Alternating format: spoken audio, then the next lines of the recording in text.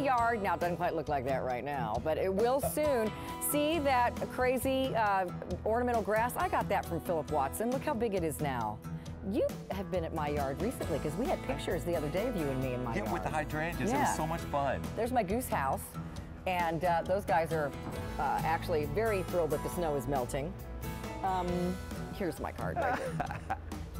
All right, so we like to pop in pictures of my landscaping throughout our garden party shows, especially when Philip's here, because he's helped me do a lot of it. And of course, Philip Watson is a horticulturist and a landscape designer who has designed some very, very famous people's homes and yards, as well as some very not so famous people like me. And you do just as great of a job with everybody. So Thank you. I love you. Thanks for being here. Pleasure. Thanks for inviting me. So we're going to talk about Philip's favorite mini rose. And you don't say favorite very often. No, and this is it. Yeah. Because I found this teddy bear mini rose. This, by the way, this is the one that we lead off with. This is teddy bear. I found it in South Africa 12 years ago, and it was absolutely not available anywhere in the United States. And it took me this long to get it here, but I was determined.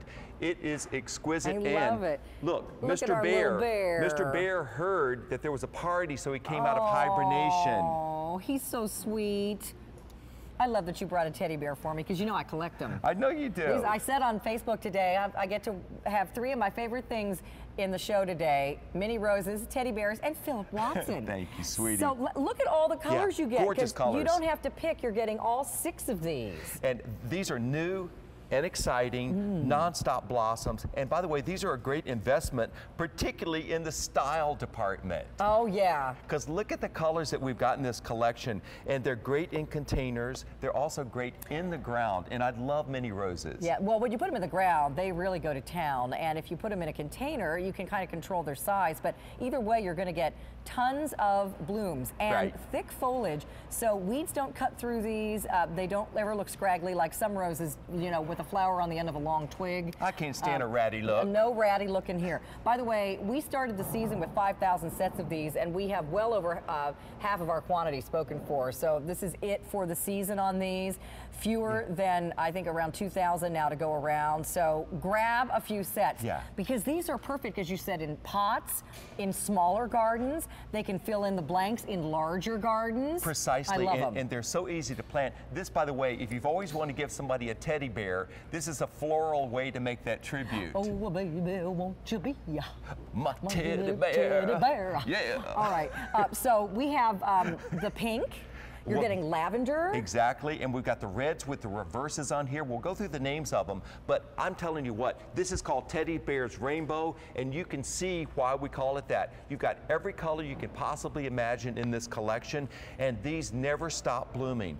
Beautiful foliage and also gorgeous non-stop blossoms. And y'all said y'all wanted a lot more color this year, and the rainbow absolutely brings it. I mean, my goodness, there is not one color missing here from my favorites. You've got that creamy sort of yellow that has the peach edges. I love that one.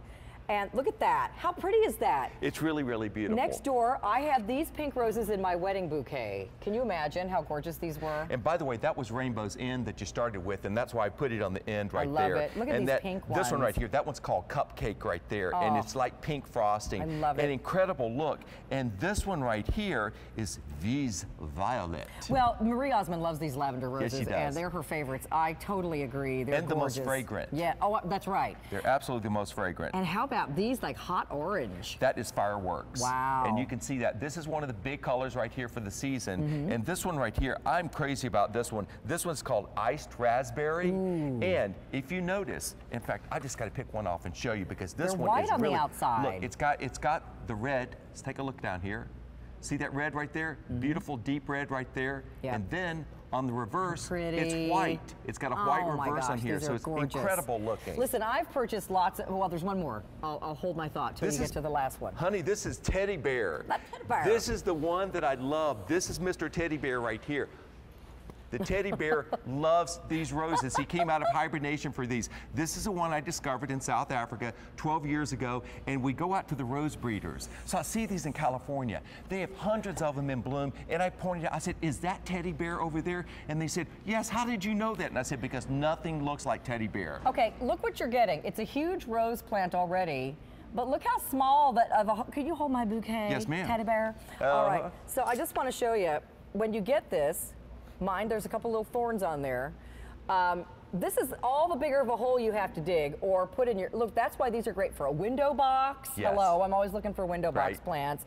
Or a small planter like your deck railing planter, these can go in there, or certainly in the ground or any size flower pot. But you could dig a hole that size with like a cereal spoon. Yeah. You don't even need a garden tool. Absolutely. They're so easy to plant. They're so easy to plant, and the more sun you give these, the more blooms you're going to have. If you do have them in containers, you know what you can stick in here? Solar lights or that dwarf wind spinner. I know, how Gorgeous great. in it. Can I just tell you, I'm putting these in a window box. I'm adding a window box to my upstairs window above the garage door. Yes. How cute is that going to Be gorgeous, and you'll have all of these colors. There's that Vise Violet, the one that is like the Marie Osmond rose, but in a smaller version of that one.